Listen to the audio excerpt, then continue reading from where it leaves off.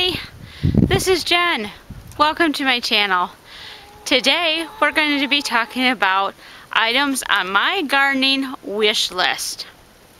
Now I know a lot of people are watching the Congress and things to see if that extra stimulus money package passes through, and I'm sure a lot of people have a lot of different uses for that extra money if they're able to get it.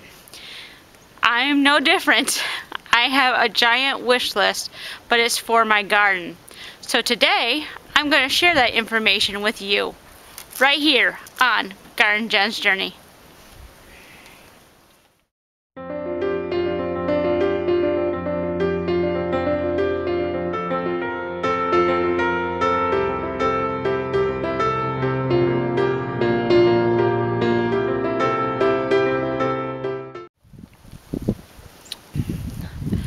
Okay, so like I mentioned, we have this stimulus package that's supposed to be passing through Congress where some people can get some extra money, and it's a nice chunk of money that will help people with bills and things like that.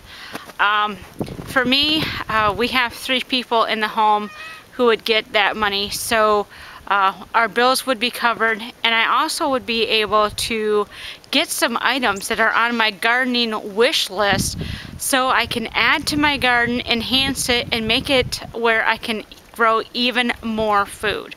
That is very exciting. For me, that is my #1 wish item, is to be able to grow more food for my family, and if possible, share anything extra with others who are in need. So hearing about this extra stimulus package that might pass through Congress has given me time to really reflect on what it is that my garden needs to become better, able to produce more food in the small space that I have. Now, I will share a link up here of my tour that I did of the small homestead that we live on. And so we have to make every space that I grow food count. I do a lot of vertical gardening. As you see, I'm standing in front of one of my many arbor trellises that I have that are made with cattle panels. Now, cattle panels are a little pricey when you first get going. To do one panel with the 4 T-posts that I do for each panel, it costs me around $30 to $40 to do one panel. And I have approximately 12 panels total so far in my garden area. So that adds up pretty quickly, and when you're on a tight budget, it takes a while to get done. This took us about 5 years to get the 12 in here. So naturally on my wish list is more cattle panels and the T-posts so we can grow a lot more vertical crops. Also on my wish list is the materials to make raised beds. We have a lot of different areas where we can put small container beds.